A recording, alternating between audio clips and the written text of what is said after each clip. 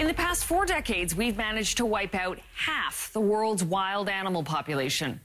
For that, we have to thank overhunting and habitat destruction. If it continues, some species will disappear altogether. But at least one scientist doesn't think that has to be permanent. He wants to bring extinct species back to life. And as Sean Mallon reports, it all begins with a pigeon.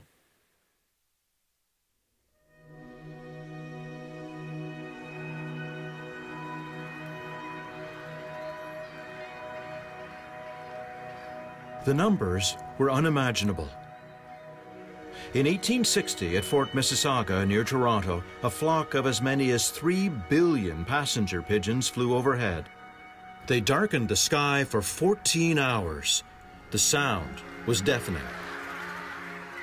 That's a flock that might have been 300 miles long. You could have seen this flock moving from the International Space Station.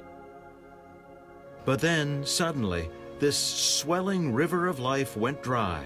Passenger pigeons became museum pieces. The last one, a bird named Martha, died in the Cincinnati Zoo in 1914. It was mind-boggling. I couldn't wrap my head around it, and I wanted to. I had to wrap my head around it. The pigeons were hunted for food, snared in giant nets, their habitat destroyed. Still, it was an astonishing disappearance. The grandeur of the billions of numbers flying through the sky, going through the forest at 60 miles an hour. And then in the span of less than 50 years, they're just gone.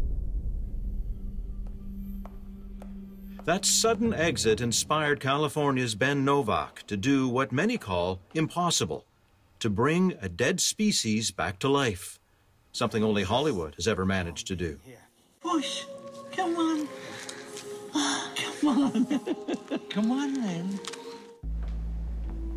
There are no eggs hatching in this contamination-proof California lab. Instead, Novak is extracting DNA, the stuff of life, from some very old bird bones. The work is so sensitive, we can only film from outside. It's hard to believe that these are 4,000 years old. They've been sitting in the ground 2,000 years before Christ was born. When the pyramids were still fresh and new, these birds flew over. A gift from the past to the future. The DNA he finds in these old bones may be used to build a complete passenger pigeon genome, a key early step in resurrecting the bird. Life out of dead tissue. This is very complicated. Nobody's managed to try and do something like this before.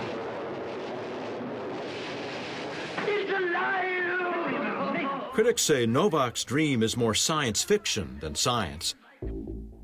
His research colleagues at the University of California in Santa Cruz, like biologist Beth Shapiro, are skeptical. I think it's an exciting and an enticing idea, but it's the wrong way to think about the science that's going into this research. We can't bring back extinct species. Novak disagrees with all the bravado of a scientist seized by an idea. We're going to make it possible in this lifetime. It might sound cliched, but if we go back to Edison, he failed making a light bulb something like 2,000 times before he found a filament that would work. And that's science. We keep trying. He may be young, but Novak has created an international buzz. He's only 27 and is doing postgraduate work in ecology and evolution. Well, it's my job to bring the passenger pigeon back to life. De-extinction isn't just about rewriting the story of the future. It's really about discovering the past. Before Novak came along, few people knew what de-extinction was. Today, it's become part of the social media conversation. There's even speculation the pigeon may be only the first of the great comebacks. In Canada, Novak's work has prompted young scientists to take a glimpse in the rear-view mirror. So to actually be able to see an extinct species come back to life would just be a dream come true. Jordan Mallon is a paleontologist at the Canadian Museum of Nature in Ottawa. So Sean, I've got something cool to show you that I think you'll really like. This is the skull of a woolly mammoth. The specimen came from the Yukon, and it lived about 10,000 years ago. In fact, when you lifted the case off earlier, You could smell mammoth. Yeah, you can sometimes catch a whiff of it now and then.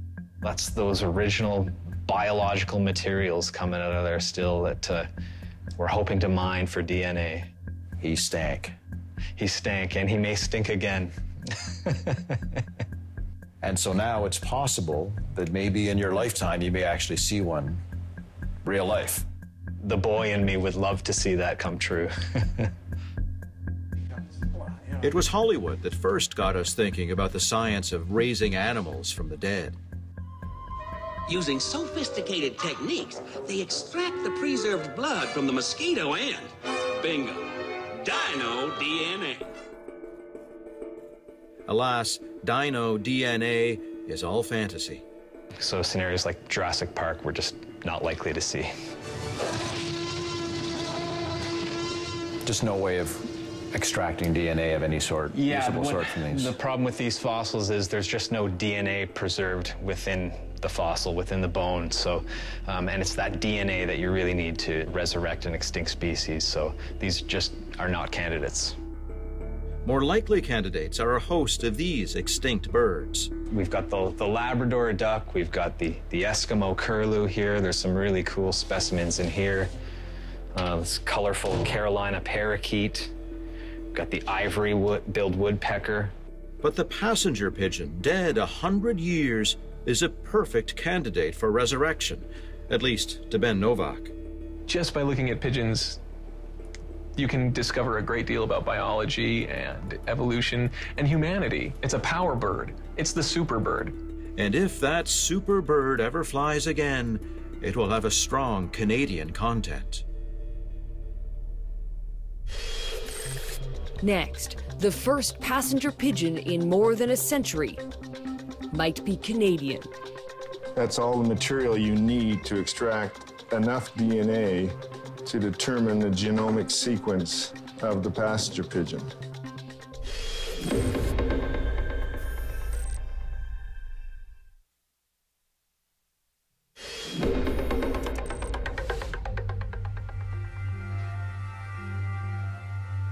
When Canadian ornithologist Mark Peck was enlisted in the Great Pigeon Comeback, this was his first stop, a storage room deep in the heart of the Royal Ontario Museum. In his care, a flock of corpses, a collection of the dead. It is the largest in the world. We have about 142 actual skins of passenger pigeons.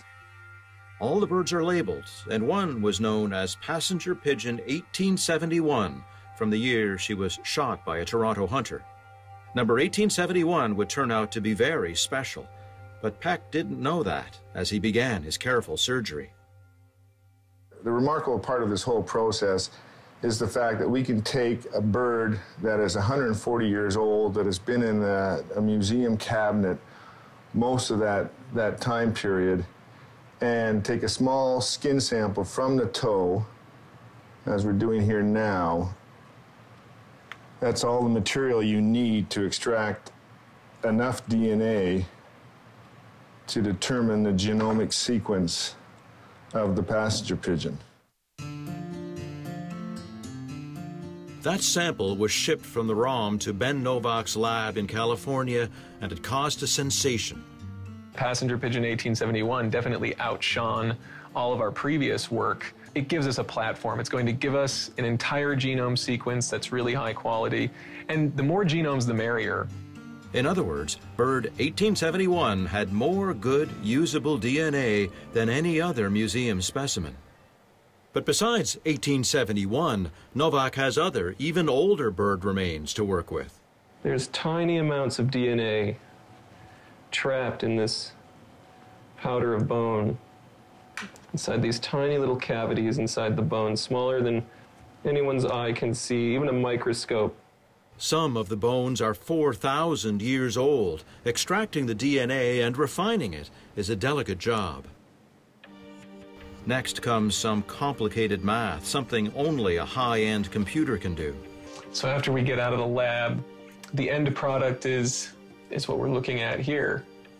We put all of that DNA into a sequencer, and every little DNA molecule in that sample ends up getting decoded one letter at a time into these strings right here. That's what keeps me going to work. I love this stuff. I could stare at these A's, T's, C's, and G's over and over again. In the end, all these bits and pieces will come together like a jigsaw puzzle into a biological blueprint of the passenger pigeon. And Novak will graft that blueprint into a living bird, the band-tailed pigeon.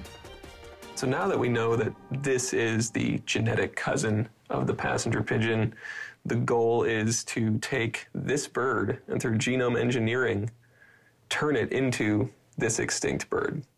If everything goes exactly right, in as little as 8 years, the first reborn passenger pigeon could take wing. After that, well, the sky's the limit. There are thousands of extinct species. The passenger pigeon is a first model. We can use this species to open a door. Still, many scientists wonder if de-extinction is a door we even want to open. I think this is really folly. Alan Baker is the head of natural history at the ROM. Perhaps we should realize that extinction and speciation are a natural process. Yeah, okay, we'll bring one back and we'll put it in a zoo, okay? What does that do? Toronto ornithologist Mark Peck. Do we want to see 3 million birds flying back into Toronto each spring to feed on everything that's around? Do we want our backyard and our bird feeders covered with passenger pigeons? But Novak says his critics don't see the bigger picture. Just by looking at pigeons, you can discover a great deal about biology and evolution and humanity. This is about rewriting a different future to change the world for the better. I think this particular project is kind of a silly idea. Evolutionary biologist Beth Shapiro works with Novak. Her verdict on de-extinction? Forget it. My goal in this is not to bring back the passenger pigeon, but to develop a new way of thinking about how we might deal with the extinction crisis that's going on in the present day. In other words, use DNA not to bring back the mammoth, but rather to make a better elephant, one that can resist cold. Or use genetic engineering to make endangered birds more adaptive, like this rare pigeon from New Guinea. To help prevent their extinction. That, to me, is really exciting and fascinating and worthwhile research. But Ben Novak has a different, more dreamlike vision of the future. We'd have pianos and cellos playing, and I'll be an old man. I'll be able to walk out onto the dock of some little pond or lake out in the woods, and it'll be early, the sun coming up. I'll hear that whirring in the wind. A few passenger pigeons are going to fly overhead. Those living, breathing, beautiful entities. An essence of that moment that was my entire life. That's pretty amazing to me.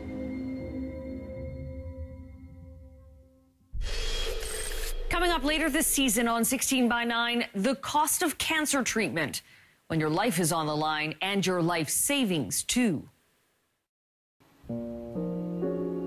I would have liked to have retired.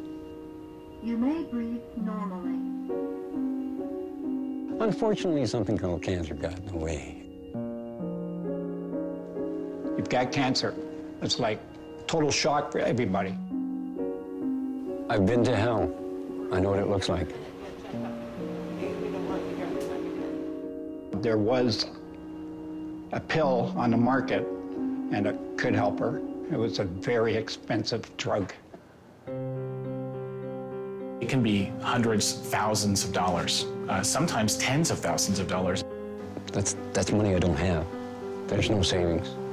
That was her lifeline, the pills, and the government would not pay for her lifeline. Every single country with universal coverage for healthcare provides universal coverage for prescription drugs, except for Canada. I watched her take her last breath, and that was hard.